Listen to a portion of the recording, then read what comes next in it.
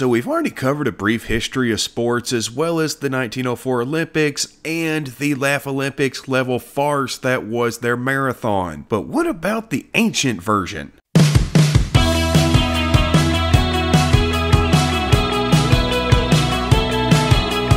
The modern Olympics were, I guess, reintroduced in 1896, but the ancient Olympic Games were supposedly first held in 776 BC, and they were actually one of 4 Panhellenic Games, the others being the Pythian Games, the Nemean Games, and the Isthmian Games. The Olympics were held every 4 years. In fact, an Olympiad became a measure of time consisting of 4 years, and were competitions between different Greek city-states in order to honor Zeus. The wonder of the world statue of him was located at the site of the ancient Olympics, known as Olympia. Yeah, imagine that. And we've already covered what happened to that statue and temple. There are several mythical origins of the games, from a king who would race and kill his daughter's suitors, to races being run in order to entertain a baby Zeus. But really, other than artists displaying their latest works or poets debuting their new poems, what the Olympics were really about were politics. If your city-state did well in the competitions, well, you tended to have more power. In fact, there were cases of athletes being bribed in order to switch between city-states. It was also at the Olympics that political alliances were often announced. And it's believed that the real origin of the Olympic Games was to determine which city controlled Olympia, seeing as it was a rather religiously important place. Basically, imagine if Muslims, Jews, and Christians decided to hold games every 4 years to determine who had control of Jerusalem. There were fewer events back then. For the first 13 Olympics, there was actually only one event, a roughly 200-yard or 180-meter race known as a stadion, named after where it was run, a stadium. Over time, another 22 events were added, though there were never more than 20 events at a single Olympic Games. Most of the events were either human or chariot races, but others did include boxing, wrestling, the javelin, and discus throw, as well as the long jump being part of the pentathlon. And at one point, there was even an event for heralds and trumpeters. And yeah, the competitors did compete nude. Any male freeborn citizen of a city-state was eligible to compete, and this included boys in later introduced events, and women were allowed to enter chariots that they owned into the competition. And unlike today, where the winners are awarded with medals, back then the winners were awarded with olive leaf wreaths or crowns. The games continued even after the Romans took over the area, and their last recorded celebration was in 393, that's AD, not BC this time, under Emperor Theodosius I,